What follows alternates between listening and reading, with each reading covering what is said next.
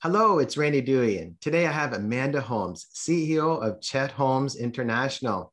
I loved our earlier chat and certainly been following you and all the vast things that you've been doing. An exciting person with lots going on. And, our audience loves to hear stories of how great leaders have handled unexpected crises. So tell me, explain a time when you experienced an unexpected crisis as a C-suite executive, and how did you leverage that for an opportunity for growth?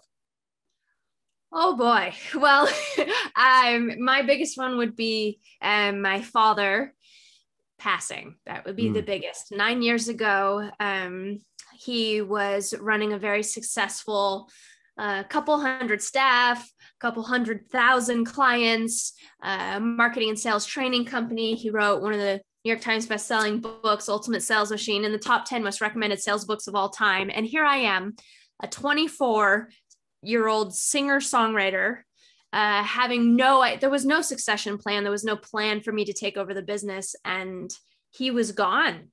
And I had no idea what to do. mm. And it started with just sitting in on calls and ding, ding, and listening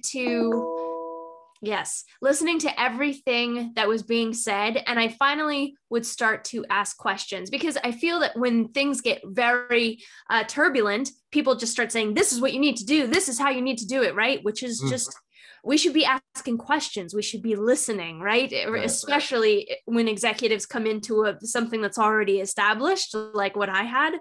So Mhm. the first was just starting to ask questions to better understand, to respect what's there, to respect what is working, to understand what is working, to understand what is broken, and then to focus on those parts that are broken. So through that, we had a lot of problems. The first year that I came in, oh my goodness, my CFO used to say that a majority of executives never experienced the amount of hardships that I experienced in their entire careers that I experienced in 1 year. So, I mean, like merchant services shut down, so I couldn't pay all the hundreds of staff. I'm like, what's a merchant services?